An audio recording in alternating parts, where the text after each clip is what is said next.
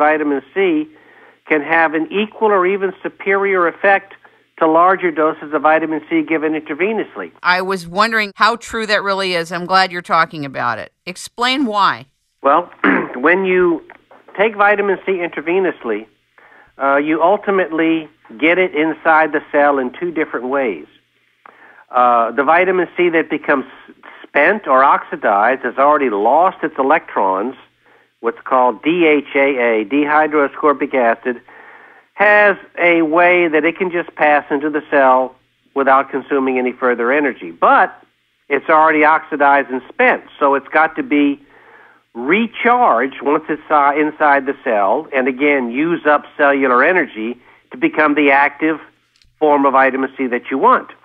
The rest of the vitamin C that you get from an IV, which is still in its reduced or unoxidized state, needs an active, energy-consuming carrier process at the cell membrane to get that vitamin C inside the cell. So once again, you have to consume energy to get the vitamin C in there. On the other hand, incredibly as it may seem, even though you put the vitamin C there directly into the blood, when you take these liposomes by mouth, because they're encapsulated in these super tiny lipospheres, it gets into the cells, through the cells, into the blood, and into the payload areas, not only inside the cells, but also inside what's called the subcellular organelles, which is the mitochondria, the nucleus, the endoplasmic reticulum. You get vitamin C delivered deep in the intracellular area, the nucleus, everywhere you need it. So this is why a small dose of lipo-C can have an equivalent impact to a much, much larger dose of intravenous. Now, I'm not trying to talk anybody out of getting IV vitamin C by no means. I mean, I feel, and it's the case for myself and family and friends, that if you're dealing with an illness, especially an acute infection or acute toxin exposure, the more vitamin C in as many different ways that you can get it in the body, the better. So, I mean, I advise take an intravenous, take an oral liposome, take an oral regular vitamin C like sodium ascorbate, because this also helps clean out the gut and get rid of toxins there that are compromising things. And then even adding a fourth type of vitamin C called ascorbyl palmitate, which is a fat-soluble form of vitamin C. So I absolutely advocate to get a quick and positive response in just about any condition to get as many different forms of vitamin C in you as possible. Having said that, I will also add that having the liposome encapsulated vitamin C handy is one of your greatest first aids that you can have.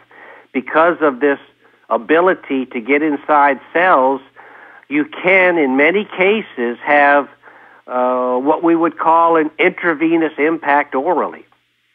And this was something I didn't even know existed when I started my vitamin C research, but in the last 5 or 6 years, the science of liposomes has really leapt forward, and we now have available a lot of things to us and a lot of modalities and a lot of methods that Dr. Pauling and Dr. Klenner and Dr. Cathcart just never had the opportunity to see.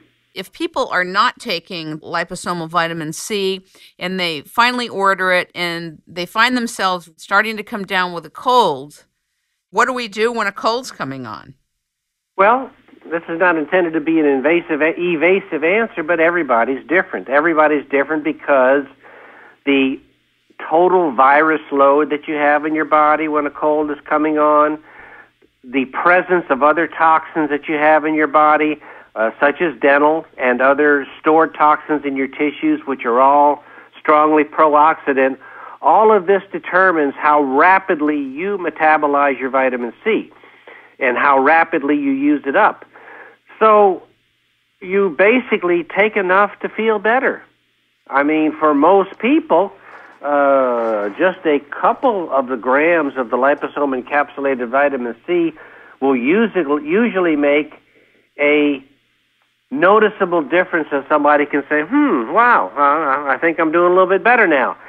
And this is what I've also found happens not only with liposome-encapsulated vitamin C, but with all forms of vitamin C, is the more you take a vitamin C and the more regularly you take it, and therefore the higher your blood levels are on a day-in, day-out basis, the more you develop what I call is your own unique health awareness or health quotient. In other words, you begin to appreciate how it feels to feel really good, and because of that, you're able to tell on any given day that, I just don't have that really good feeling I had the last week. I must be facing an infectious or a toxic challenge, and this allows you to then acutely bump up your amount of vitamin C and very oftentimes get over an infectious or toxic challenge even before it starts, because you're much more aware of when your health is beginning to show a decline. You'd say that cholesterol is not really the villain in heart disease. I really want you to talk about coronary heart disease and how vitamin C impacts the arteries. Well, in a nutshell, first, more in general, any disease you develops because in the affected tissues, your antioxidant status, usually heralded by your vitamin C status, has dropped to a precipitously low level in that tissue, allowing oxidative stress to start to predominate, and then disease processes start. In the case of heart disease, particularly the type of heart disease that most people have, chronic coronary artery disease or atherosclerosis, you develop acute and prolonged, ultimately, deficiencies of vitamin C inside the first cell layer called the endothelium of the coronary artery. And when you have this deficiency of vitamin C, you have, by definition, then an increase in free radicals, an increase in what's called pro-oxidant species. The natural response of the body to any area of increased free radical or oxidative stress, which is also basically what inflammation is, the body then sends specific types of white blood cells to that area of the body, usually monocytes, big white blood cells, and these monocytes contain, relative to the rest of the cells of the body, astronomical levels of vitamin C, 80-fold more inside these cells than in most other cells of the body. So in many ways, the inflammatory response of your immune system is almost like the body's natural attempt with a limited resource to try to redistribute vitamin C levels to where they're needed. So they're trying to bring vitamin C into areas that have been chronically depleted. The problem is this never works because what dropped your vitamin C levels in the first place is rarely addressed, and what usually drops them is dental toxicity. When you're have a lot of mercury in your mouth, but in particularly when you have one or more root canals, you're releasing infectious agents and toxins into your bloodstream around the clock. They make their way through the pulmonary arterial system until they come back into the left side of the heart, left atrium, left ventricle, and then boom, the very first artery after your left ventricle of your heart contracts that all these toxins and microbes are exposed to is your coronary artery. So your coronary artery gets a unduly large percentage of the toxicity and the infectious agents from dental toxicity, as well as other infections in the body. And all toxins, all infectious agents are pro-oxidants. So when they set up shop inside these areas, inside the endothelial cells, then the immune system tries even harder to deliver more vitamin C, causing a greater inflammation.